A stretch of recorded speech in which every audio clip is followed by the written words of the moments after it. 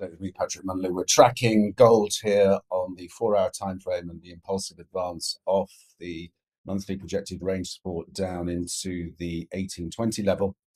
And we are now looking for a three-wave corrective move versus the swing structure we have in place with the 1995 swing high. I'm looking for a test here into 1957, which would be the equality objective versus that swing high. From there, I'm watching for bullish reversal patterns to engage again on the long side, looking for a move up into the 2023, 2030 area. We also have daily projected range support coming in just ahead of that 1957. And we have this high volume node on the 4-hour profile as well as additional support. So really paying close attention to how price responds there, looking for the next leg to the upside. As always, traders, plan the trade the plan, and most importantly, manage your risk. Until next time, thanks very much.